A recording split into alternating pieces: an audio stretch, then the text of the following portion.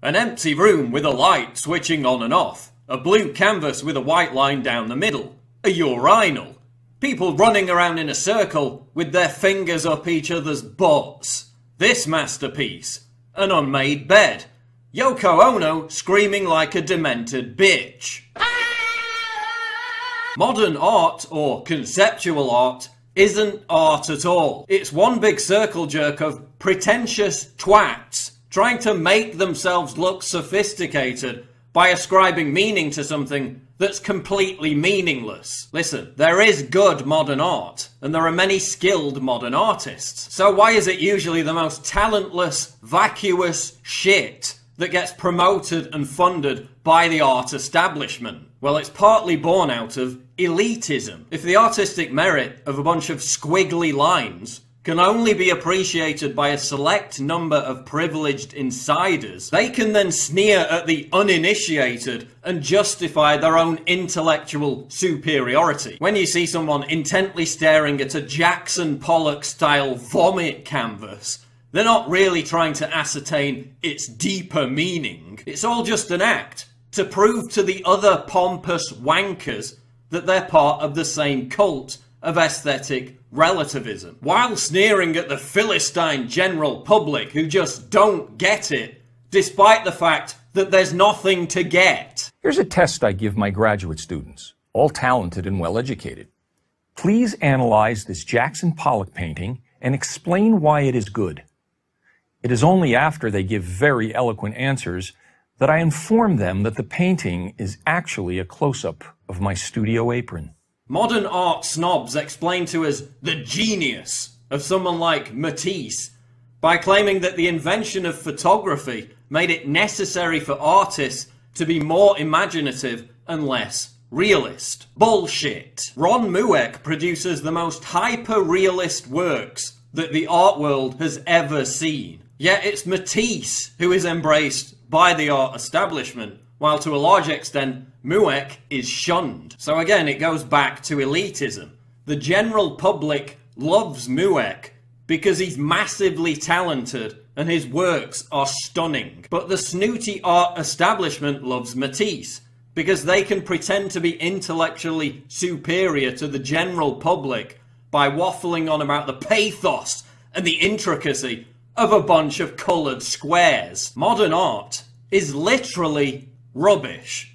From a polystyrene sculpture to a bag of waste paper, so-called works of art keep being thrown out because people mistake them for garbage. When it becomes impossible to tell the difference between conceptual art and trash, then we know we've crossed the line. It ceases to be bold, provocative and daring, and simply becomes a worthless piece of crap. I had my own experience of this when I visited a modern art museum in Lucerne, Switzerland, appropriately named the Kunstmuseum. Seeking respite from an onslaught of modern art, you know, a leather jacket spray painted and stuck to the wall, a tape recorder of a man whining about how much he hated his parents, I found somewhere to sit down, only to be sternly told I was sitting on a work of art.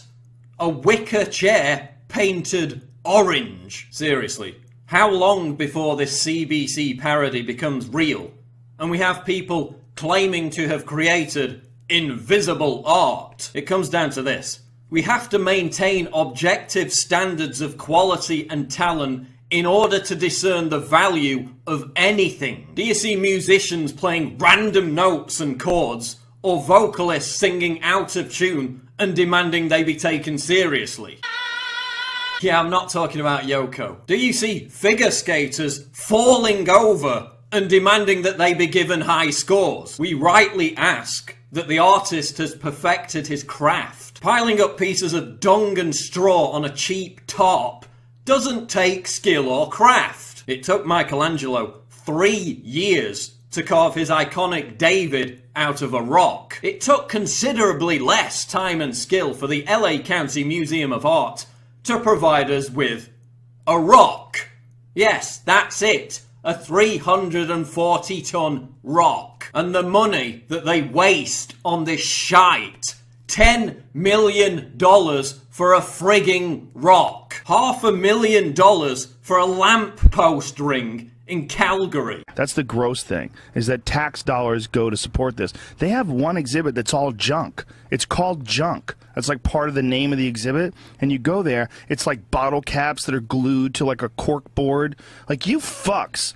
You motherfuckers. You put this on a frame and hung it on the wall, and you actually are charging people to see this? Dog shit. I mean, just total dog shit. Conceptual art also reflects trends in society, culture, and politics. This is what happens when lefty social justice warriors and cultural Marxists seize control of something and ruin it for everyone else. No wonder gamers are so terrified of them subverting the video games industry. Conceptual art is another front in the war on objectivism. It's this ridiculous idea that something has merit and authenticity based on the flimsiest subjective pretense. Just as a 52-year-old man can identify as a 6-year-old girl and demand that society embrace his delusion, the art world presents us with 90 tin cans filled with feces and demands that we treat it with reverence. Well, I'm not going to treat it with reverence. I'm going to objectively argue that it's 90 pieces of shit and it's not art. Oh, but it's so shocking and offensive to submerge Jesus in piss. How provocative. No, it's not. It's just a lame cliche. If you really want to be offensive, why don't you start drawing life-size cartoons of Muhammad? Why don't you pickle the prophet in piss? Oh, but that's politically incorrect. The gravy train of government grants would soon come to a grinding halt. So what happens when people within the art world speak out about the vacuousness of modern art? Well, they get publicly shamed and fired. Ivan Massow, the chairman of the Institute of Contemporary Art, was dismissed when he dared to suggest that the art establishment had, quote, disappeared up its own arse. Massow described conceptual art as, quote, pretentious, self-indulgent, craftless tat that I wouldn't accept even as a gift. And he's completely right.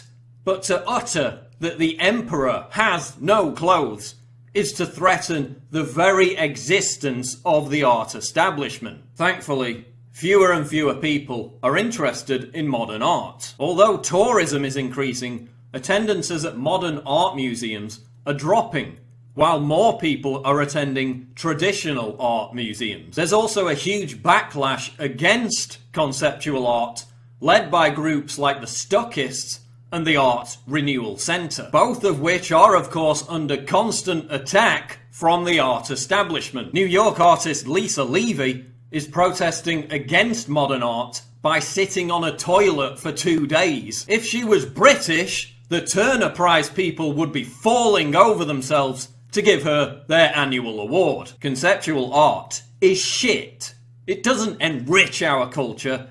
It degrades and cheapens society by exalting the vulgar, the crass, and the scatological. And the people promoting it are preventing us from enjoying modern art, produced by artists with actual talent. Those people are contemptible, regressive twats who should be ostracized, shamed, and left alone to play with each other's poo while genuflecting over its artistic brilliance.